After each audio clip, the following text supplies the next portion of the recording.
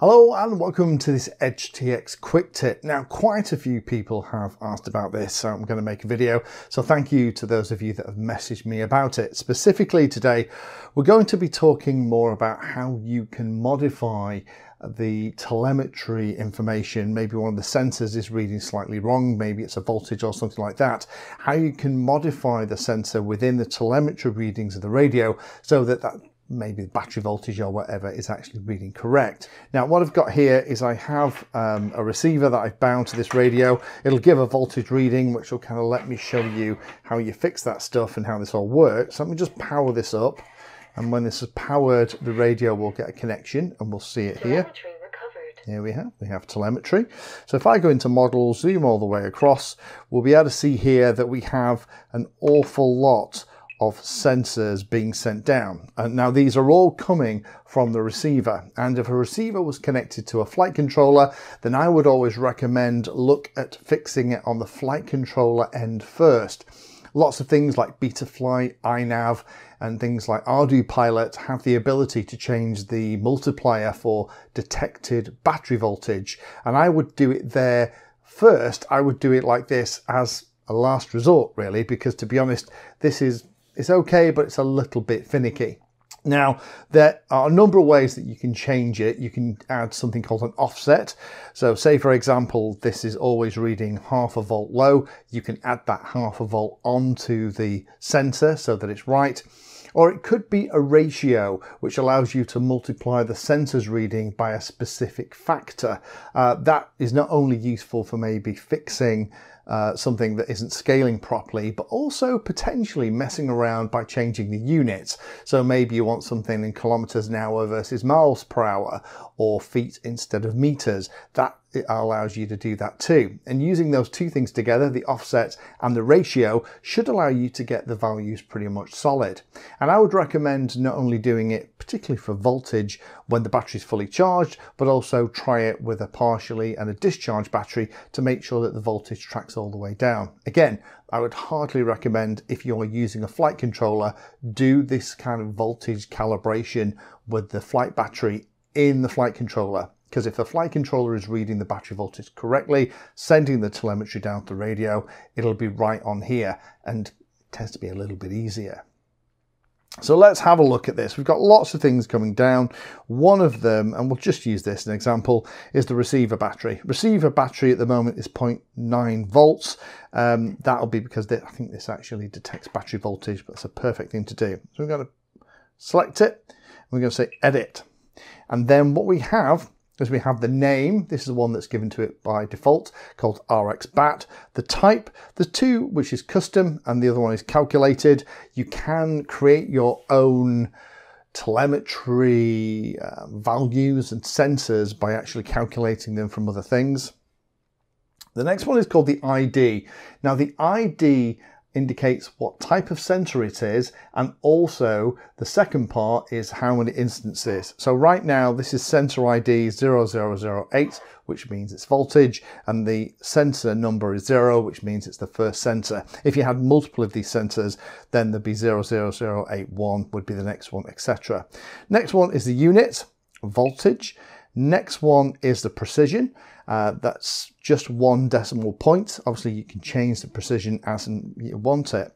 The next two things are the ratio and offset. We're going to come back in those in a moment. Let's do these things at the bottom first. Auto offset. When that's selected, the value that the radio first gets is then used as the offset value. So if, say for example, altitude, if the first value that came back down was 130 feet, and then as you start to fly and it was 160 feet coming back to the radio, it would actually deduct that initial 130 feet from the value. So the altimeter would read 30 feet. Does that kind of make sense? So the auto offset will take off whatever the first reading is as kind of done automatically.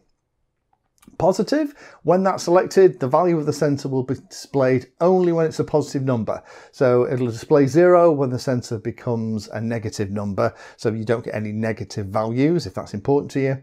Filter, when this is turned on, the sensor becomes an average rolling value of the last 5 received values.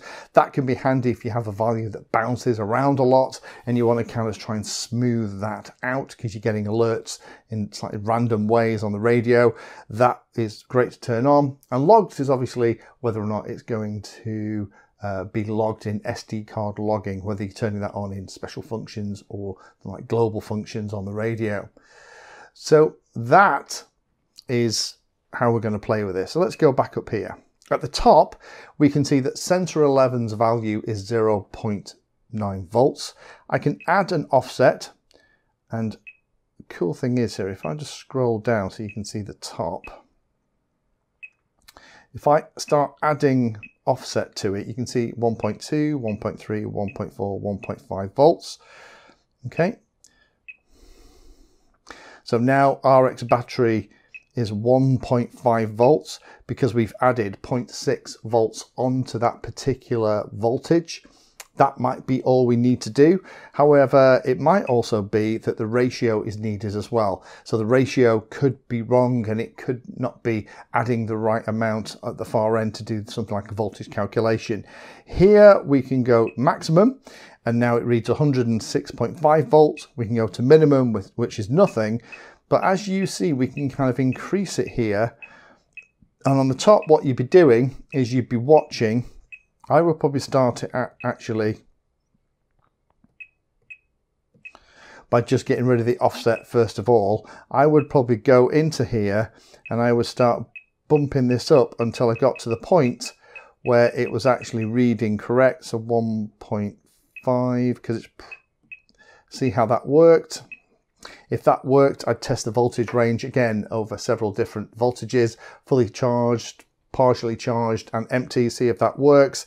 And then if it's always reading a little bit wrong in some of the other ways, then I change the offset. But you kind of have to play around with these, and actually if you figure out what the sensor is showing you at those 3 values, what the voltage actually is on the battery over those 3 values, you can use a little bit of back of a fag packet maths to figure out what the offset should be, and then once the offset's done, you can change the ratio so the value is close.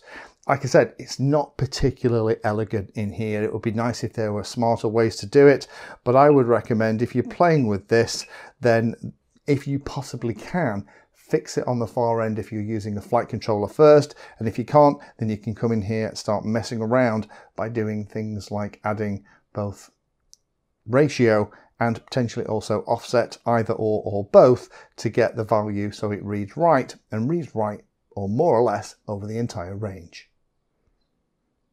Thank you for watching my video. Check out the playlist, and adding Pedantry 60 to your search terms will help you find my content. If you haven't done so already, please hit the like and subscribe button. It helps a lot. You can support the time I spend here answering questions and helping others by using the links in the video description.